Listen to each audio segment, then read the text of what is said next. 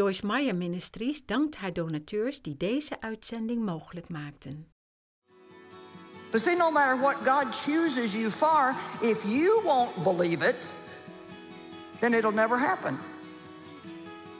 So you have to stop looking at yourself the way the world views you, and you have to start seeing yourself the way God sees you.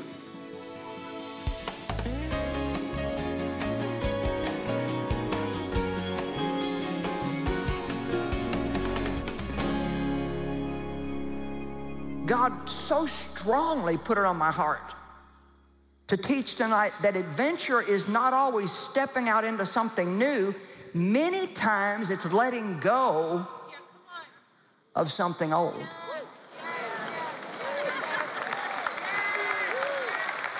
And I feel so strongly about it that I believe that there may be more of you here that need that. I really do.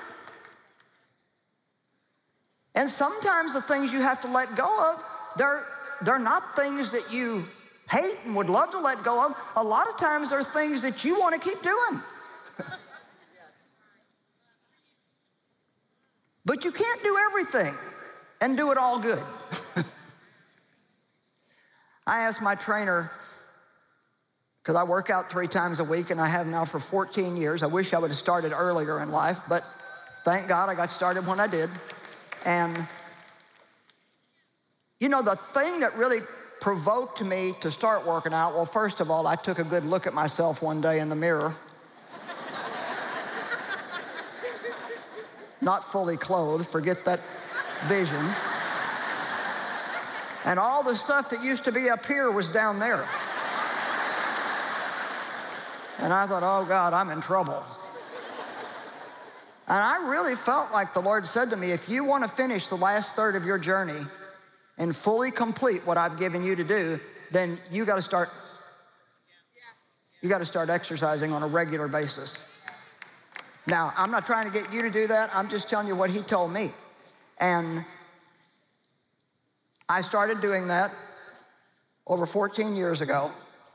And I asked my trainer recently, I said, so if I keep doing what I'm doing, when I'm 90 years old, will I still be able to do it? And he said, no. I said, well, why not? He said, because you'll be 90 years old.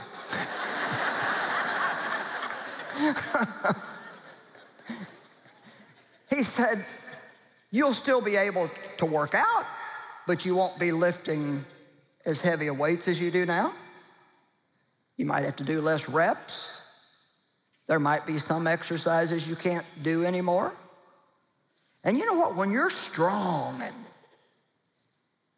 you're like a bulldog, and you know, I've spent my life pressing through things and pushing through things, and starting with when my dad was sexually abusing me and deciding I am going to do something with my life. I got so tired of him telling me that I was never going to amount to anything, and I decided one day I am going to prove you wrong. But I really believe that some of you, the biggest adventure that you could possibly have is to let go of something that's no longer bearing fruit in your life, or perhaps never has borne any fruit in your life. You don't even know why you're doing it. You're just kind of addicted to it. And you just can't imagine not doing it. Well, can I tell you something? God always makes you let go of something before he lets you take hold of something new. You're foolish if you think you can always do what you've always done. Life is a journey. And things are anointed for a season. And friendships are anointed many times for a season. I have people that were very good friends of mine 20 years ago that I never hear from now. And they don't hear from me. Everything is beautiful in its time. You say, well, how do I know if God's done with something? Oh, you know. If you're honest with yourself, you know. Being honest with ourselves is not always easy, right? Well, I'm still on page 1. I have a problem here.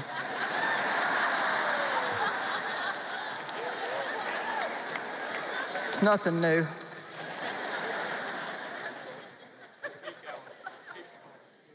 What happens actually is I end up preaching it all. I just do it backwards and upside down.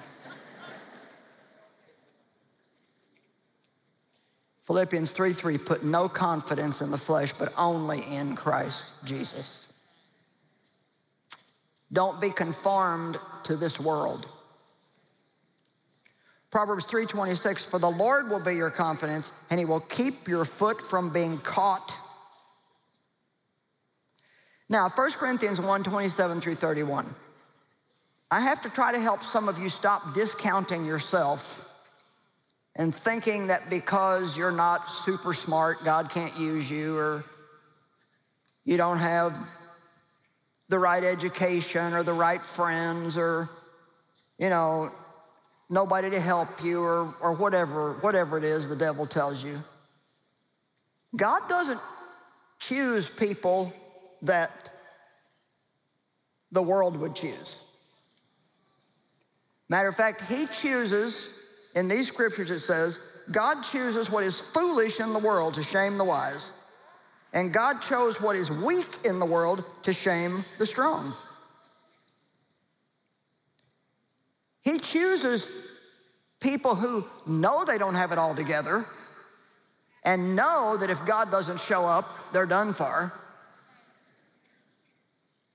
So all the people in the world who can't figure out why in the world God is using you have to watch him do it.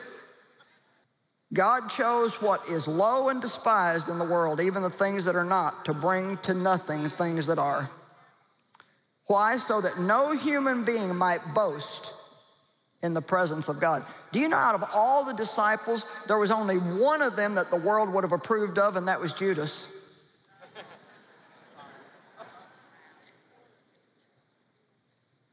He was very well educated, had it all together, spoke well. I mean, Peter, no way. Maybe Luke, he was a doctor. But most of the disciples that Jesus chose, and he didn't just get stuck with them, the Bible says that he prayed all night before he chose them. But see, no matter what God chooses you for, if you won't believe it, then it'll never happen. So you have to stop looking at yourself the way the world views you, and you have to start seeing yourself the way God sees you. And I can tell you, I don't care who you are, if God calls you to do something, you may not have one natural qualification, but you know what qualifies you? God's anointing.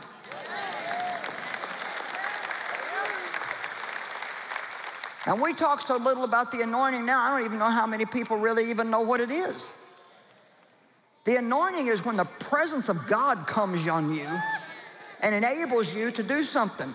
The Bible says that when King Saul, when the anointing of the Holy Spirit came on him, he was turned into another man. And I love that. I never knew I was funny till I started preaching. Nobody would have thought I was funny. And people just laugh all the time. And I'll tell you the truth, I know that it's the Holy Spirit. I know that. He can cause you to do things you would never do, say things you don't even know. Is anybody listening to me? You're not going to be excited about your life if all you ever do is what you want to do. Or what you think you can do.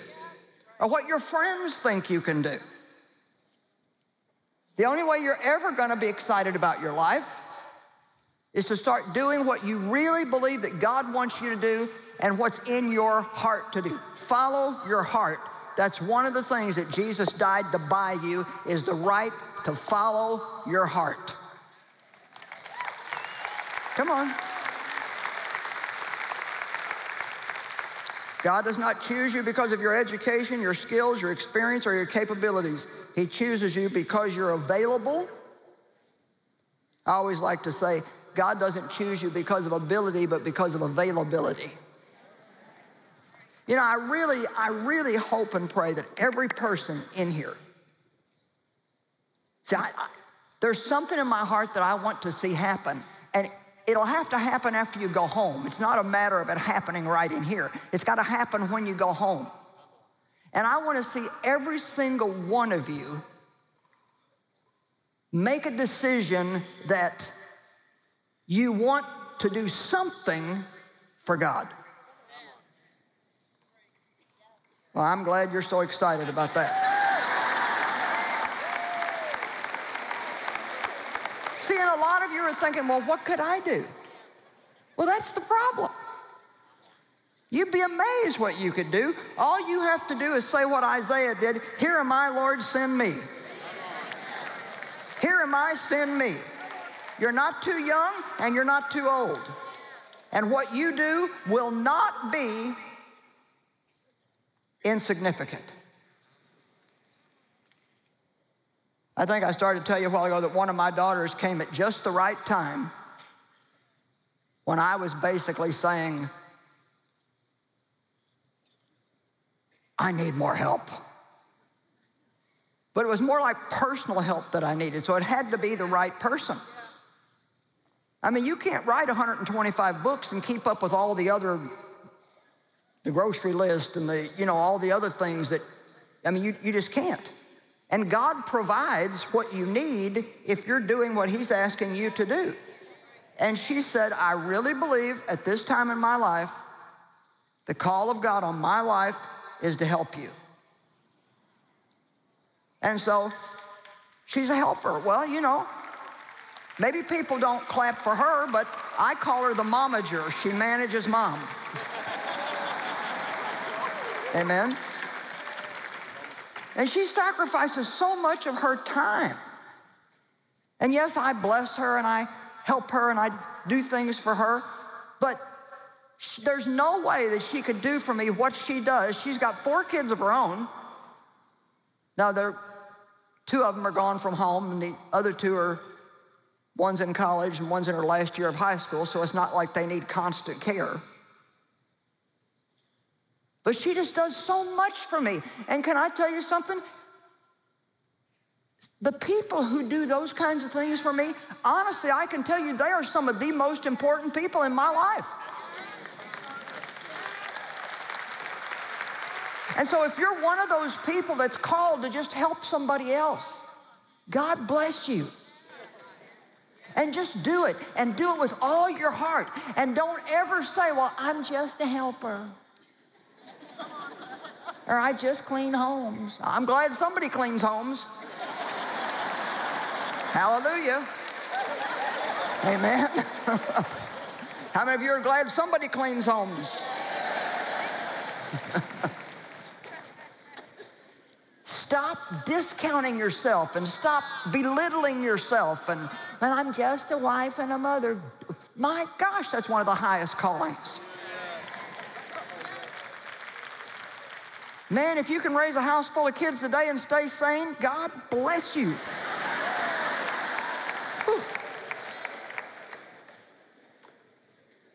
Problems created when your confidence has been stolen. And you know what confidence is? It's just a belief. It's not a feeling. I don't always feel confident when I come up here. I don't always even feel when I'm done like my preaching was good. I usually do, but I don't always. And I had one of those a few weeks ago where I just thought, that was the biggest mess I've ever seen in my life. And I told Dave, I said, oh, there's nothing worse for me than preaching and just feeling like it just wasn't good. Anybody else in here that teaches or preaches ever feel that way? You're just like, it just wasn't good. And I rarely do this, but I had them send me a copy of it, and I watched it, and you know what? It was really good.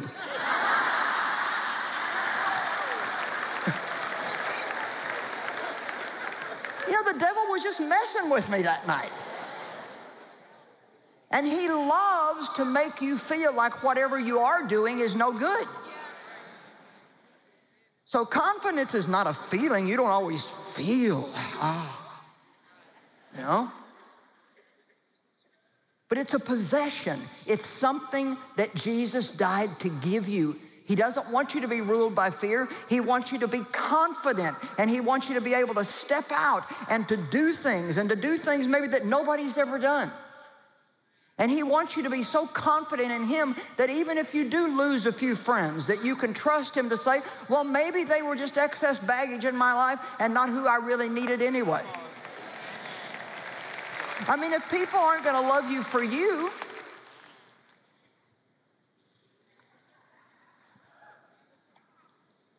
come on, are we getting anything?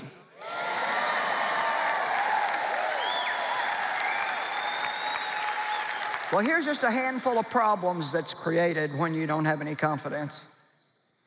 Number one, your potential in Christ is never reached. Fear rules you, and you live in regret about all the things you wish you would have done, but were afraid to do. I think the saddest thing in the whole world is to look at an older person. I mean, somebody, 70, 80 years old, and all they have left is regret. That's just heartbreaking. I wish I would have. Don't die wishing you would have. Don't die with all your potential still locked up on the inside of you. I want every person to leave this conference saying, God, I want to do something for you. Show me what I can do. And it probably won't be a platform ministry. You may not go to Hollywood and become a movie star. You maybe won't be the next Natalie Grant. But you can do something.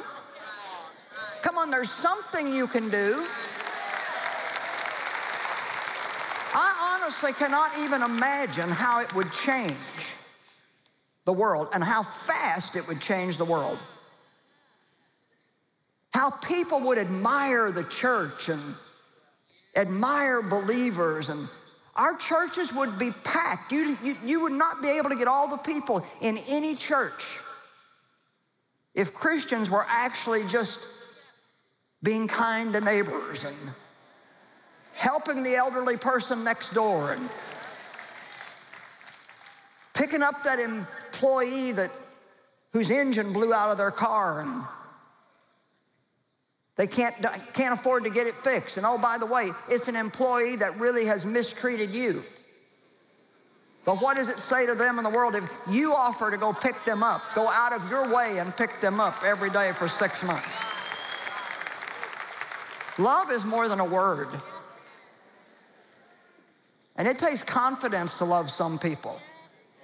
Stop thinking that what you can do or what you can give is too little to even mess with. You know how I started working out?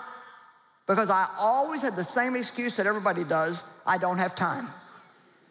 As much as I travel, there's no way that I can do it and do it on a regular basis. And finally, this was what pushed me over the edge. In addition to what God said to me, the thing that pushed me over the edge was I decided, and if you'll decide this, things will start changing your life. I decided I'm going to stop worrying about what I can't do, and I'm going to do what I can do. Even if I can only work out 15 minutes once a week, I'm going to do what I can do. And you know what? That kind of like jump starts things. And so you do a little something, and then then I started liking it.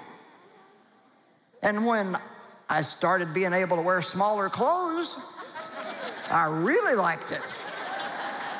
Come on.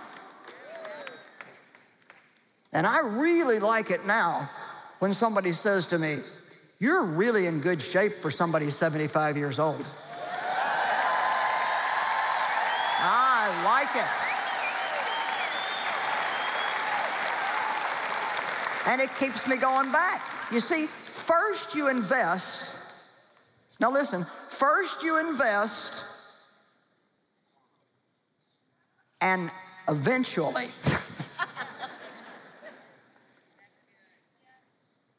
after some long suffering, come on, you know what I mean by that?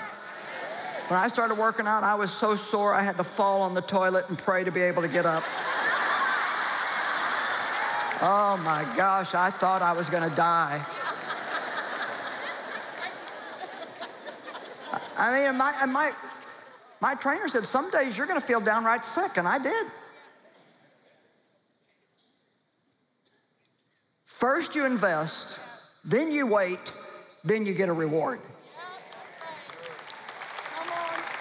First you invest, then you wait, then you get a reward. I'm gonna finish this up and let you guys get some sleep. You won't sleep anyway, but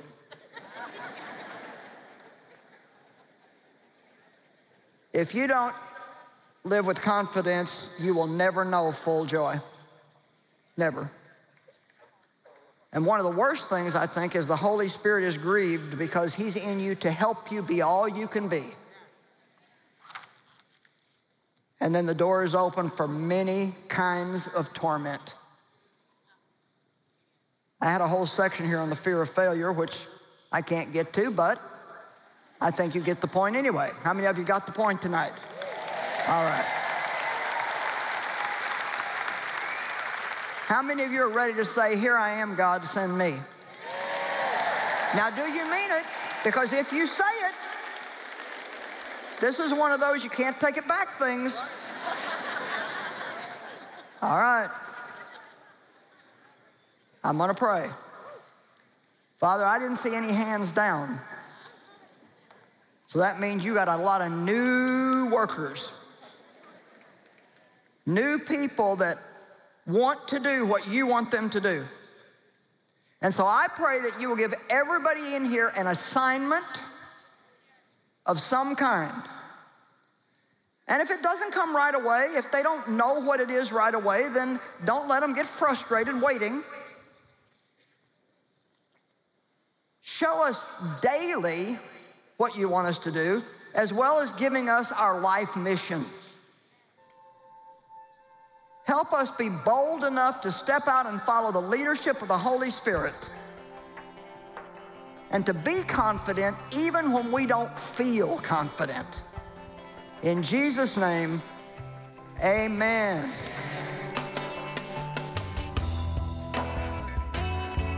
Well, breaking free from whatever's holding you back can be frightening.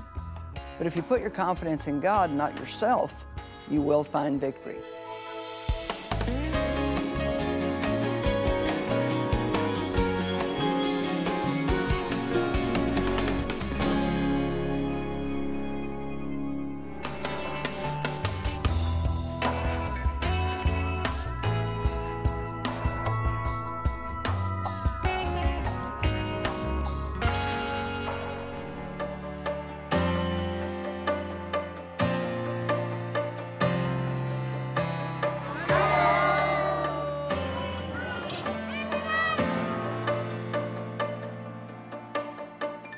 They know what abuse is, they know what trauma is, they know what it is to struggle with identity, they know what it is to face conflict in their lives, they know what it is to struggle with bitterness and unforgiveness. And Joyce's story and her experience is so particularly relevant to them because they understand that, hey, this lady knows my context. I might not be able to speak her language, I might not be able to understand her country or her culture, but she knows my language of pain and abuse and hurt.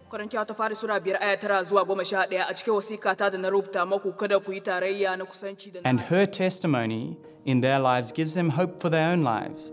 If it can happen for that lady, it could happen for me.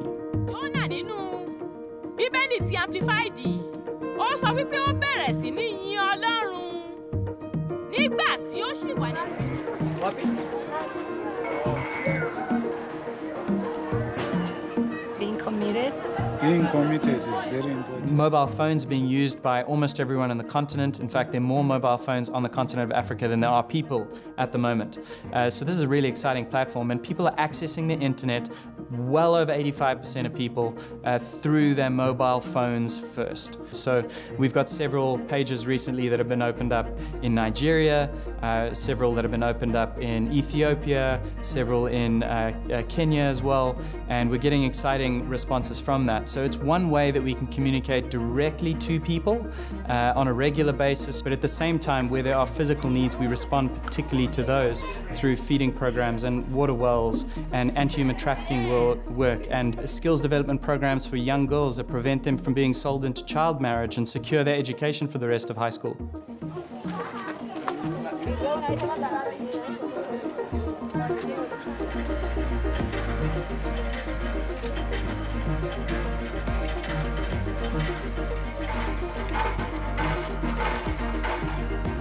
Thank you.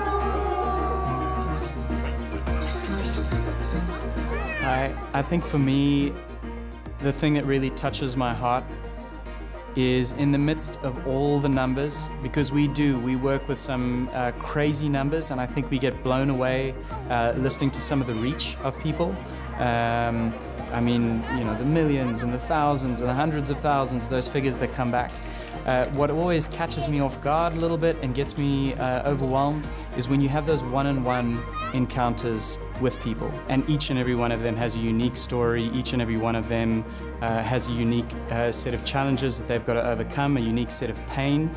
But God's particular love for each individual in each country, in each culture, in each language is what blows me away.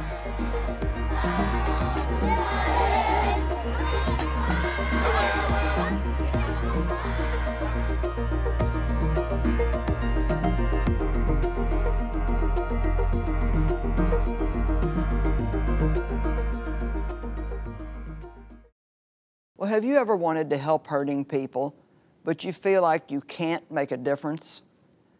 I want you to know that you can. When we work together, we can feed hungry children, rescue women from human trafficking, and help victims of natural disasters. That's just few of the things that we can do. And I'm asking you, if you're not a partner with our ministry, I'm asking you to partner with us, to become a financial partner with the ministry. And that means that you do something on a regular basis, monthly or quarterly, but we need people all over the world helping us so we can keep reaching hurting people. And honestly and truly, what each one of us can do by ourselves is minute compared to what we can do if we put it all together. And so I'm inviting you to join the family today and make an amazing difference all over the world for God's glory. You can be a world changer. Well, we're all getting older every day, but you know what? Age is just a number. Getting old is a mindset. I wish that someone would have told me when I was 20 or 30 the things that I'm trying to tell you in this book. I share with you some things that I've gone through personally and the things that I believe I could have done that would have helped me to avoid some of those more painful things. Let me help you age without getting old. Besluit om bewust te genieten van je leeftijd en ontdek wat je vandaag kunt doen om je morgen jong te voelen. Bestel dit boek door te bellen met 026 20 22 100 of online via joyce-meyer.nl/shop. Hoe zit het met een dagelijkse inspiratie? Inspirerende gedachten levert de dagelijkse overdenking van Joyce per e-mail. Meld je gratis aan.